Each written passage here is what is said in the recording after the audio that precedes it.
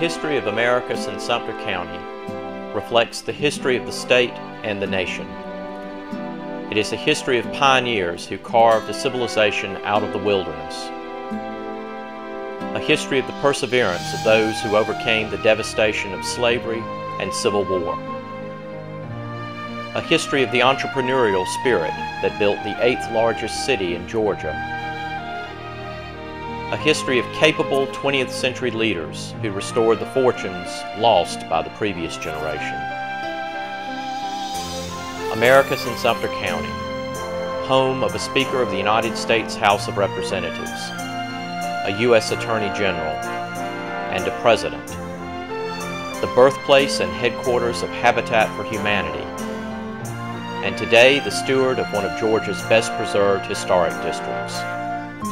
The history of Americus and Sumter County is the story of a proud, enduring people who with each new generation have faced great challenges with courage and hope.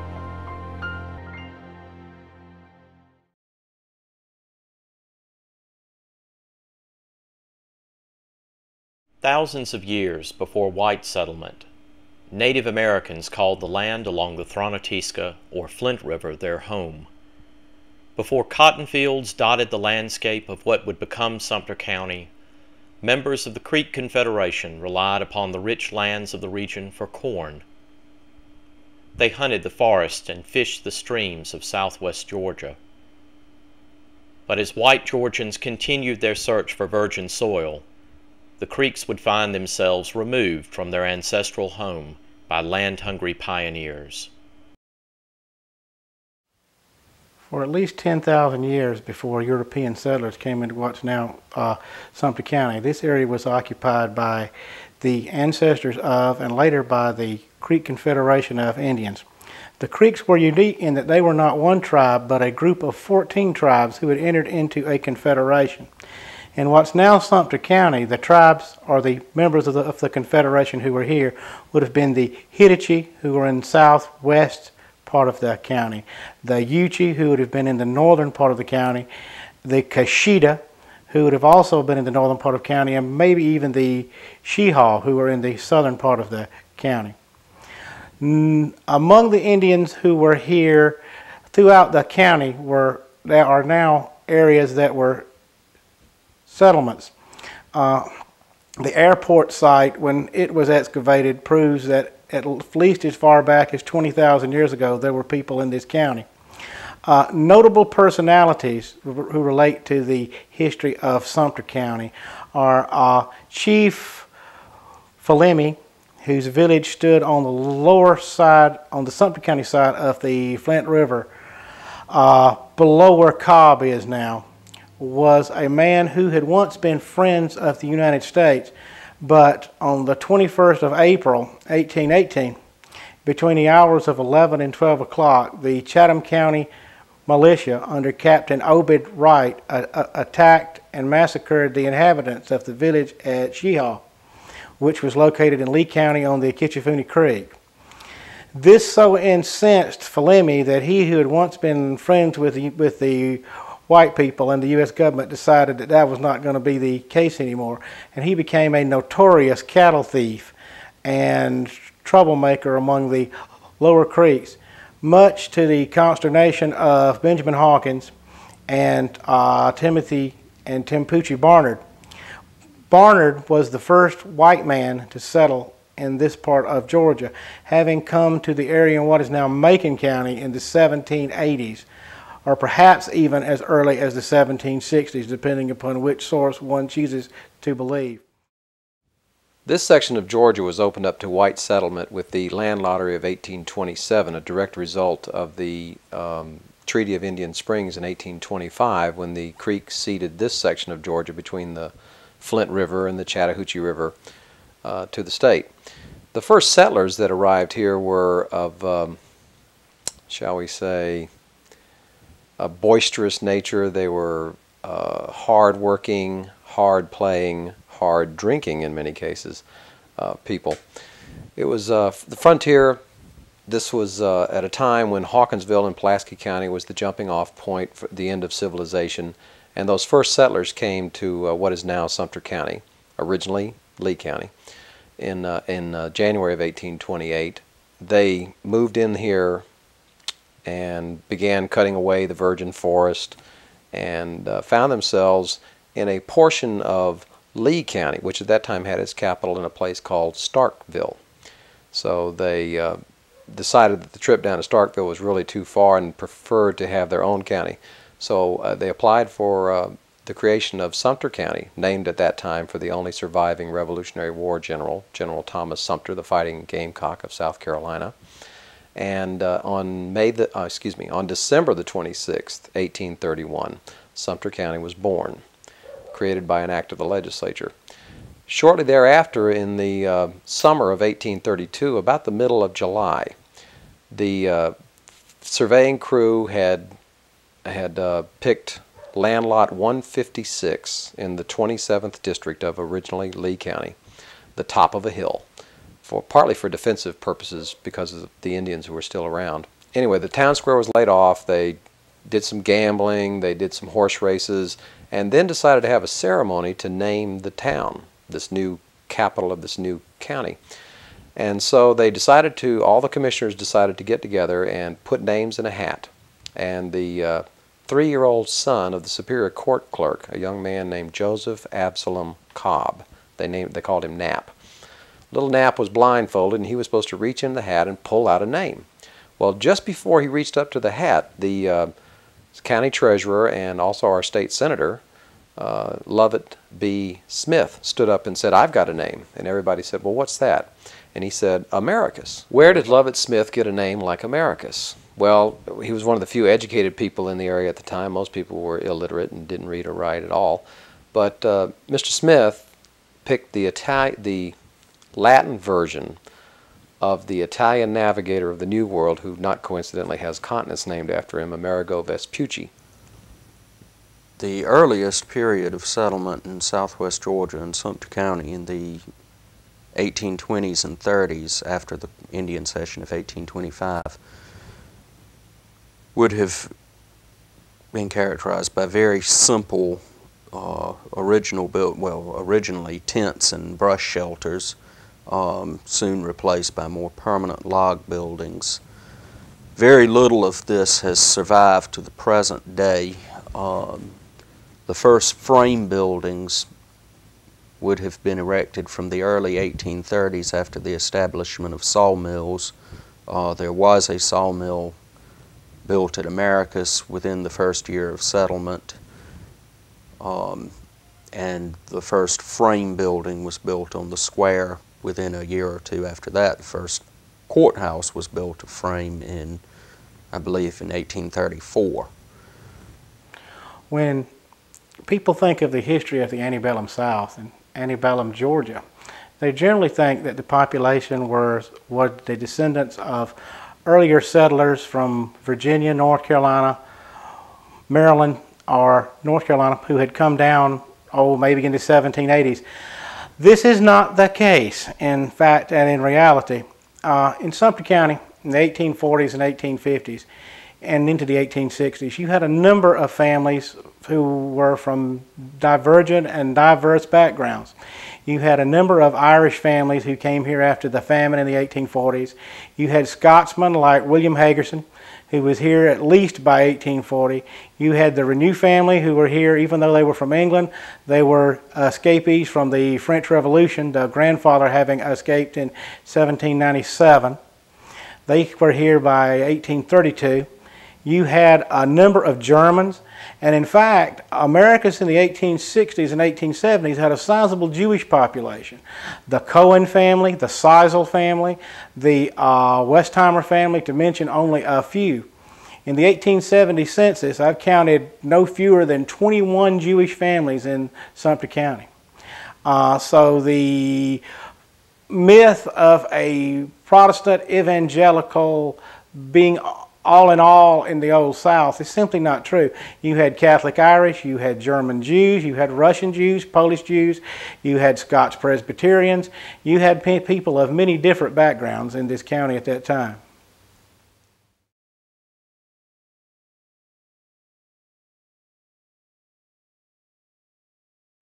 Based upon an unofficial census of the white population taken by W.B. Gary in Americus in June of 1846, the young county seat numbered only 177 persons, some 37 families.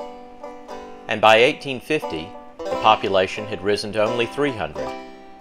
Although slow growth marked the first decades of the community's history, Americus and Sumter County would experience a boom in the 1850s with the arrival of the Southwestern Railroad, a main line projected from Macon into the rich farmlands of southwest Georgia. The railroad in 1850 ended in Oglethorpe, about 15 or 20 miles north of here, and the railroad intended to extend it straight west to the Chattahoochee River and would have passed through a small place called Pondtown, which is now the small town of Ellaville in the adjoining county to the north, Schley County, which at that time was still part of Sumter. One of the local people who showed up here in 1849, Timothy Matthews Furlow, who had already established a reputation back in Bibb County for political acumen. He had served in the legislature up there. He came to Americus, established a large plantation, built a huge mansion on a 40-acre lot on where South Lee Street and College Street are now. And he went to the railroad directors and asked what could Americus possibly do to divert the railroad to us instead of southwest from Oglethorpe to us instead of going straight west to Pondtown. Well, they basically said come up with $75,000. 3 weeks later, after canvassing the local community and dealing with some of the other very influential people, not the least among whom would be Allen Cutts and Willis A. Hawkins, these men, prominent in their individual fields and well-to-do, raised that $75,000 in only 3 weeks. And Furlow went back to the directors of the railroad, presented them with the money, and the railroad was promptly rerouted to Americus. It arrived here on October the 1st, 1854. Of course, it was a huge event. Some people were frightened at the sound of the giant iron horse. Different people had different reactions to it, but everybody was glad to see it arrive because that meant commerce, connecting us to the rest of the world, and economic development on a massive scale. June of 1859, the Furlow Masonic Female College was established here in Americus, again through the good efforts of not only the Masons, but Timothy M. Furlow, and also as original incorporators, the aforementioned Willis A. Hawkins and Allen Cutts. The school served the community for 20 years, from 1859 to 1879. The coming of the railroad to Americus in 1854 sparked a boom in population growth and construction. Actually, this boom started a bit before 1854 in anticipation of the railroad's coming. A great number of new houses were built, as well as commercial buildings and public buildings, including the first brick courthouse built in the early 1850s.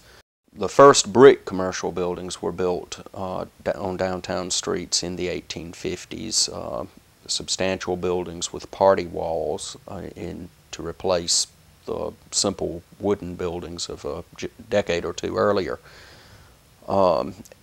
as well as new churches and a large brick college on what is now called College Street. Houses of the period were primarily in the Greek Revival style, with classical columns, usually dark, usually in fact square, wide corner boards, symmetrical facades. This was especially true of the single-story houses, cottages. Several larger houses were built in the 1850s, however, two-story versions of the Center Hall house. These were in a variety of styles, Several of them were Greek Revival, but of the larger houses, more of them were built in the Italianate style in the decade prior to the war between the states. Nearly all large houses built in Sumter County during this period were built in the city of Americus. Very few were built out on the farms and plantations. It was more a matter of planters' houses in town as well as merchants and professional men. When we speak of slavery in Sumter County, we're speaking of a period of about 30 to 35 years. This is slightly more than one generation. We were a new county, we were the frontier, heavily wooded. A few people came in, they brought slaves with them. We didn't have many to start with here in the early 1830s. The big plantation areas, the large concentrations of slaves, were in the rice counties along the coast, where it wasn't uncommon to have 200, 300, 400 slaves in a slave-owning family. Here in Sumter County, with few exceptions, if you had 20, 25, or 30 slaves, you were considered a big plantation owner. You will not find the big homes. You will find good working farms, 500, 600, 1,000 acres. As the years passed from the formation of the county in 1831, we saw that you had absentee landowners come in. General Howell Cobb's family came in, had almost 100 slaves. This was just one of their plantations. A gentleman from Bibb County, Huguenin, he had over 200 slaves here in Sumter County. This was just one of his plantations. You've had fewer people own slaves, but the people who owned them owned large amounts of slaves. But when you look at slavery in the overall context, the vast majority of the people, over 51% in Sumter County, owned between 1 and 5 slaves. Had the war between the states not come about, Sumter County would have probably been much more slave-oriented than it was at the start, because from the 1840s through the 1860s, you saw a continuing increase of slaves, the actual number. While you had the decrease in the owners, you had more and more slaves being brought into the county by these absentee landlords. You had plantations that were growing larger and larger in acreage. You had, again, a very large investment here.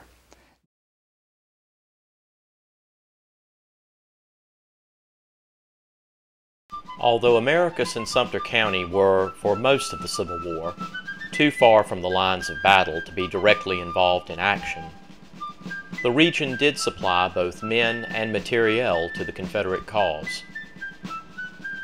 Toward the war's end, the little settlement of Anderson Station, a town situated along the main line of the Southwestern Railroad, would find itself chosen to be the site of a prison camp for Union soldiers. The same railroad would bring hundreds of Confederate wounded to makeshift hospitals established in Americus to treat the casualties of General Sherman's advance through Georgia. The war would bring devastating change to Americus and Sumter County. The decade of the 1860s stands in stark contrast to the previous decade. The impact of the war on Americus and Sumter County was enormous, to put it mildly. There were a number of Confederate units that were organized here. The patriotic fervor of the young men of the town and the county was a wonder to behold. In April of 1861, the first unit, the Sumter Light Guards, was organized with Captain William L. Johnson.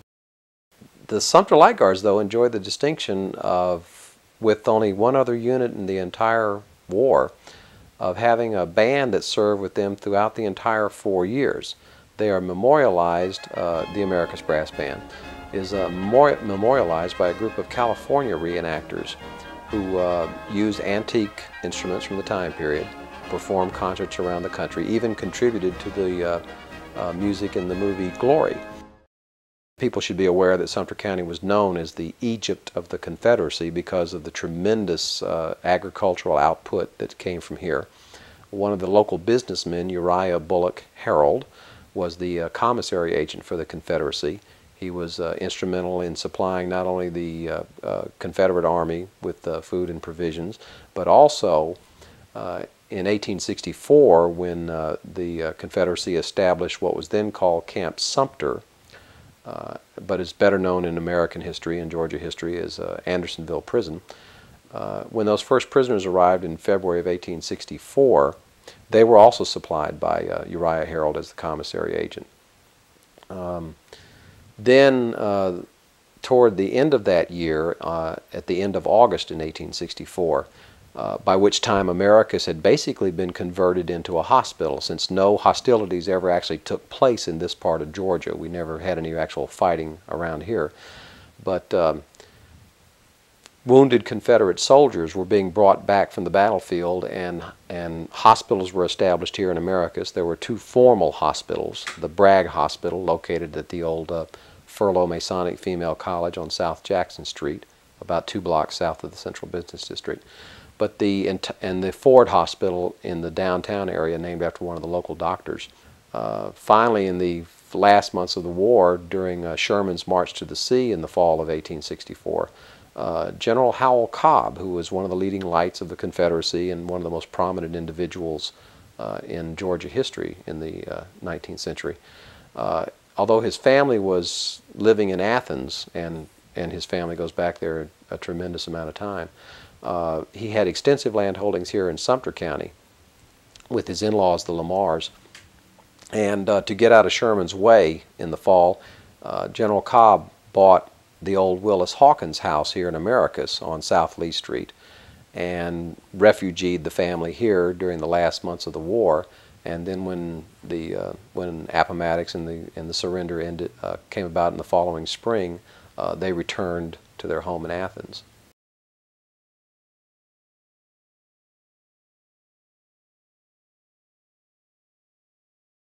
The first Federal troops to occupy Americus arrived in May of 1865 as weary Confederate veterans who survived the war, many of whom severely maimed during the brutal conflict, returned to their homes in Sumter County. The black population of the county would, for the first time in its history, participate in the political process, while the whites struggled with the new political and economic status of freed slaves. Both whites and former slaves would now face the challenge of rebuilding their lives in a world changed forever by war. With the arrival of emancipation in June of 1865 and the registration of black men as voters in 1867 in preparation for the election of 1868, this was a whole new ball game for the black community, basically. And the status change from servitude to citizenship was striking, to say the least. Included among that number was one of the most important individuals in local black history, a gentleman named Elbert Head, who was spent most of his life in slavery. He was born in 1817.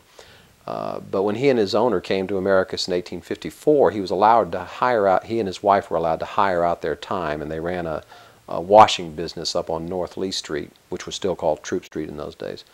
And through careful industry and frugality, he and his wife saved all of their money, and when emancipation came, they put down their white aprons in the washing business, and Elbert Head proceeded to invest in real estate, buying up large chunks of land on the north side of town, so that he became, in fact in the 1870 census, is listed as a broker by occupation. 10 years later in the 1880 census of Americus, his occupation is capitalist. In the late 1860s, after the end of the war, a surprising amount of construction went on in town, more than is commonly thought. People were moving into town from the country to start their lives over, and a fair number of houses were built in the first 10 years or so after the war between the states. A couple of more substantial houses were built, however, one being the first brick house built in Americus by Major Moses Spear in the late 1860s on Church Street. This house no longer survives. And a very large and impressive house built by Dr. E.J. Eldridge on Lee Street at the foot of Taylor Hill.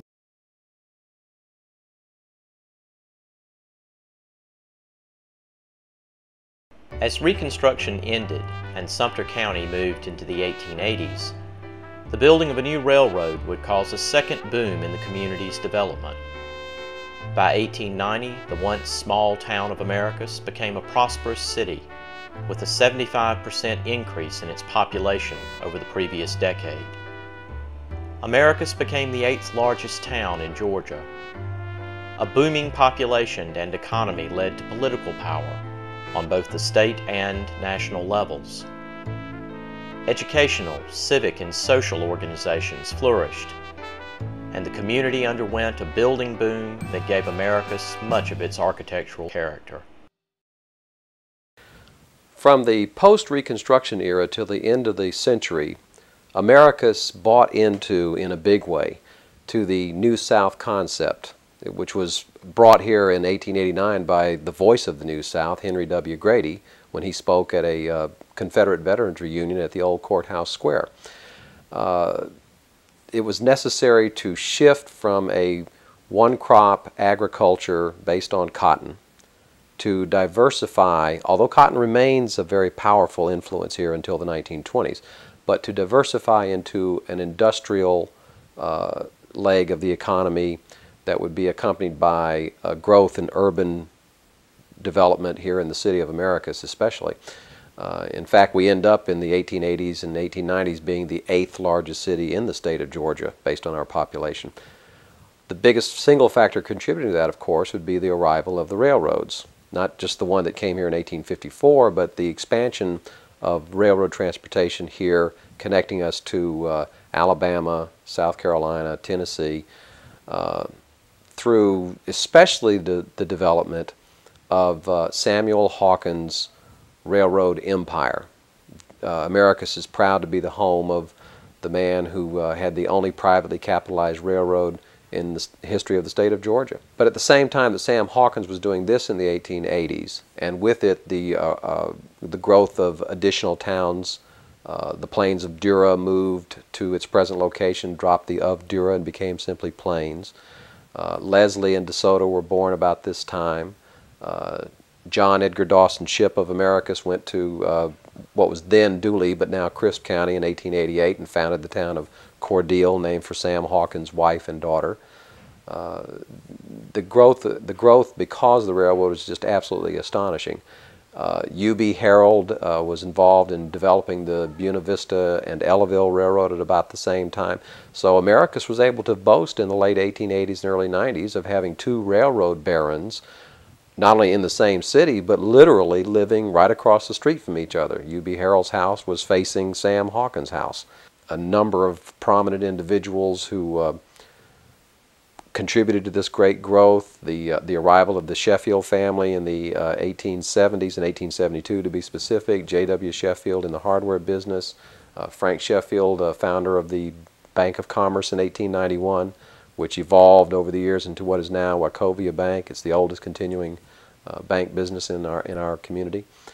Major Moses Spear, who was a man who started out after the Civil War with a bale of cotton and parlayed that into a banking empire.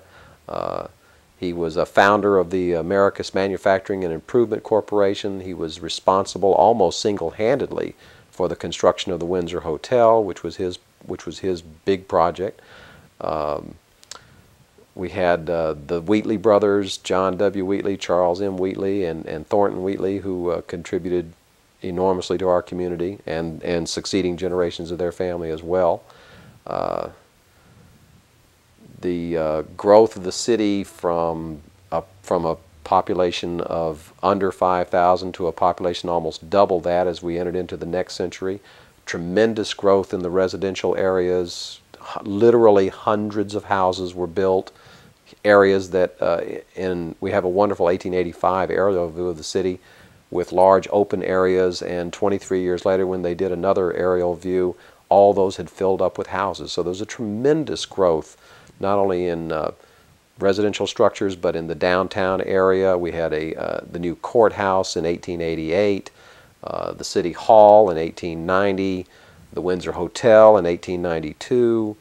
It was just an incredible boom period for economic development in Americus and Sumter County. A number of course, of large, substantial, elaborate houses were built in this period, more than any period before or probably since, mostly in the Queen Anne style from the late 1880s through the 90s to the turn of the century. A good example of a very large house of the period is the Malcolm Council House on Reese Park. Another, the Uriah Harold House on Lee Street at the corner of College. Both of these are very large buildings, very elaborate. A little more ordinary in size, the Speaker Crisp House on Taylor Street has all the hallmarks of the style. The Ed Ansley House on College Street, a very attractive house from sort of the early part of this period, the late 1880s, is the house at the corner of Church Street and Brown Street. I believe it was built by a Stewart family. Americus has dozens of houses from this period, so I can only mention a few, but it was our period of our greatest growth, and still really what Americus is known for today is the late Victorian architecture. By the end of the century, although Americus was still the 8th largest city in the state and it was still a growing place and there were still businesses going gangbusters here, the Windsor Hotel had gone into receivership, and it generally was a case of the bubble bursting.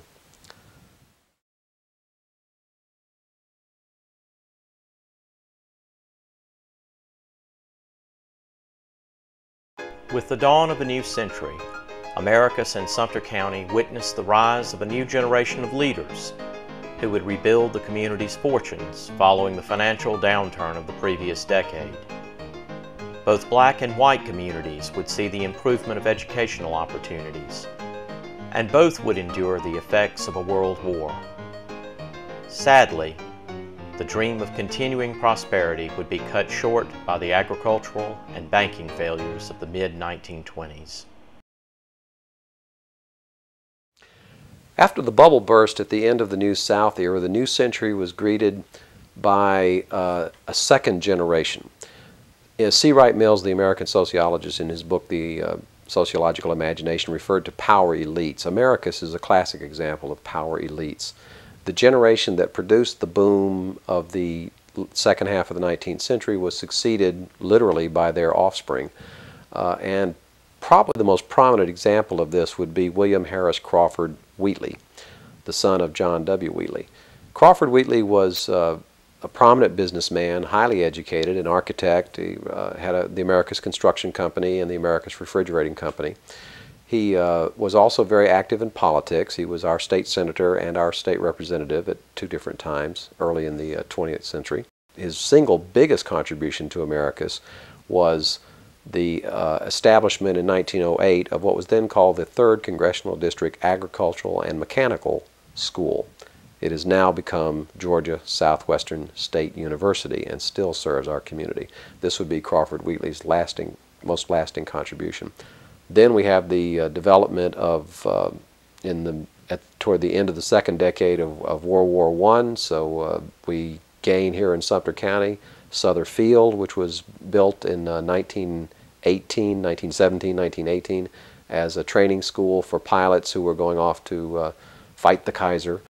In 1923, a young wing walker, daredevil, showed up in our community in May of that year, and stayed here about 2 weeks. And from Mr. Weiss out at Souther Field, for $500 he bought a Jenny and made his first solo flight.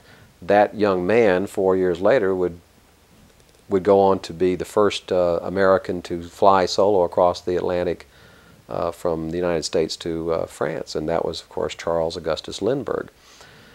And then the decade of the teens closes out with more development, another case of a second-generation power elite coming in. Walter Rylander was responsible for, in 1920, the Rylander building, which is now the Habitat for Humanity headquarters. In 1916, another major building in that complex. And his crowning jewel was 1921, which was the Rylander Theater. America's recovery from the after effects of the financial panic of 1893 coincided with a national shift in taste away from the freewheeling late Victorian period to renewed interest in classicism and symmetry, balance, etc., and in historical styles. In Americus, several public buildings and commercial buildings built from the turn of the century reflect this. The Planters Bank building, what was later called the Citizens Bank building at the corner of Lee Street and Forsyth Street, our second tallest building in Americus after the Windsor Hotel, was built in 1900. The first residence in town to return to symmetrical classical detailing was built by Lee Council, who was associated with the Planters Bank. This house is now the headquarters of the Sumter Historic Trust, built in local red brick with elaborate terracotta ornament.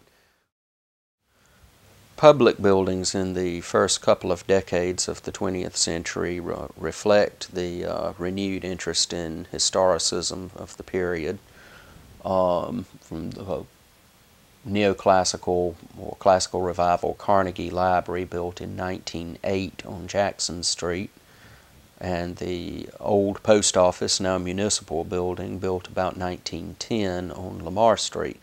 A couple of prominent churches were also built in this period.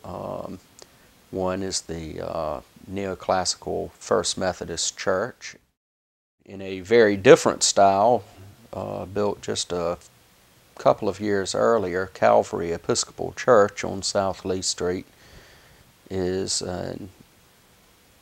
designed in English Gothic style.